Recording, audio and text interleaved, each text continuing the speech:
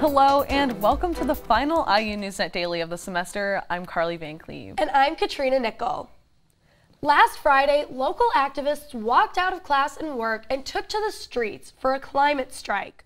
Friday was considered an International Day of Climate Action. At 1 p.m., protesters walked out of their jobs and schools to meet for a festival at City Hall. Organized by groups like Students for a New Green World, Sunrise Movement, and Golden Bicycle. They shared music, poetry, and art. Then activists presented their demands to the mayor of Bloomington, John Hamilton. They say they want the mayor to declare a citywide climate emergency. So our purpose right here at this climate strike, which is awesome, obviously, is just to gain followers, let people know about our ideas, and hopefully foster an environment where they're ready to collaborate and contribute. Activists say this isn't the end, and they have a larger goal for global climate action. After all the attention surrounding an IU professor's controversial tweets, this one group at IU is supporting women through sweatshirts. IU's Women in Business Club decided to show support for women in academia after Kelly professor Eric Rasmussen tweeted an article titled, "Are Women Destroying Academia? Probably." The Women in Business president Mandy Novikoff designed sweatshirts to raise money for the local chapter of Girls Inc., which inspires young girls to be strong, smart, and bold. The front of the sweatshirt says, "Female Genius," and the back says, "Support Women in Academia." Novikoff says that so far they've sold about 3,400 sweatshirts to people across the country. The best way that you can respond to something like this is put a positive twist on it and completely rise above the whole situation, which is totally what we did. And it was very unexpected, but I'm just in awe of the support and encouragement that we're receiving, not just from students, but from faculty and then people nationwide as well. They rushed the order so people could wear their sweatshirts the week before the semester is over, and they were ready to pick up last Friday. Women in Business was encouraging students and faculty members to wear their sweatshirts on campus yesterday. A recent report shows that IU had more reports of sexual violence than ever last school year, a pressing issue that leaves students taking action.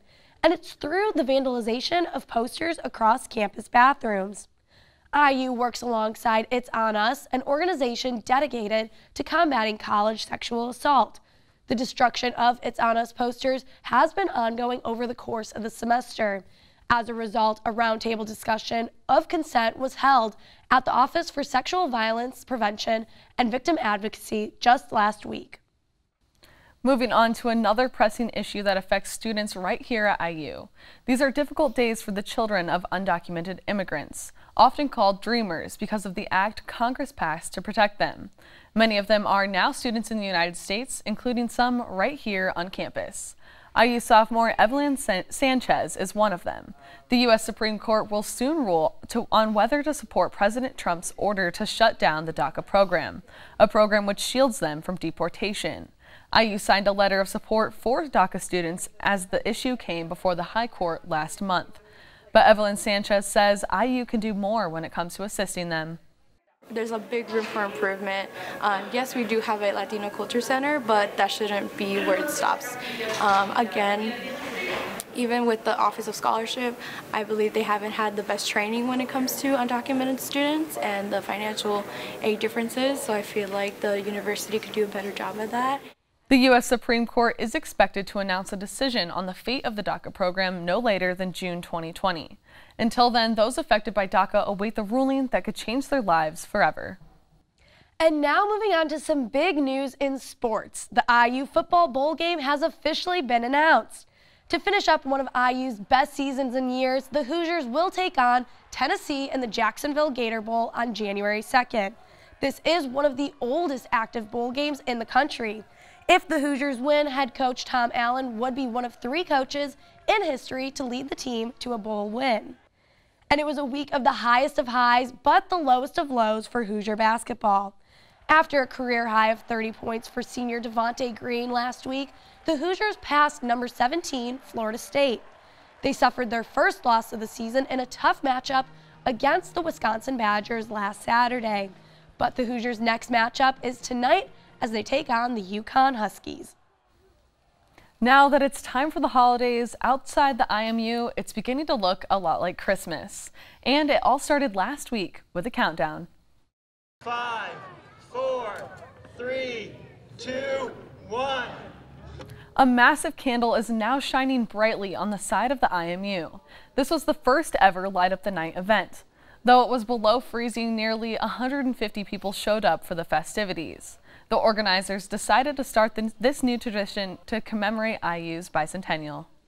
Everyone came together for an event, and even though it was like only the first event, like there was a really good turnout and everyone was having fun, drinking hot chocolate, the candle was lit. It was just a really good time. So I really hope in the future we can get like an even bigger turnout.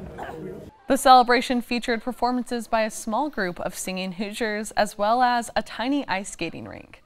The Indiana Memorial Union Board plans to stage the Light Up the Night event again next year. And not only is the outside of the IMU ready for the holidays, but also the inside. Some sweet decorations are just waiting when you walk in. A giant gingerbread house is set up in the East Lounge of the IMU. The IU catering team built the house out of large pieces of gingerbread and lots of candy. There's a Kit Kat path up to a licorice lined door. There are frosting bushes with candy flowers and Skittle window boxes. The gingerbread house is an annual part of the holiday decorations at the IMU. And that's all we have today for you for the IU NewsNet Daily. I'm Katrina Nickell. And I'm Karli VanCleave. From all of us at IU NewsNet, including the many behind the scenes, thanks for watching this semester. We'll be back in the new year.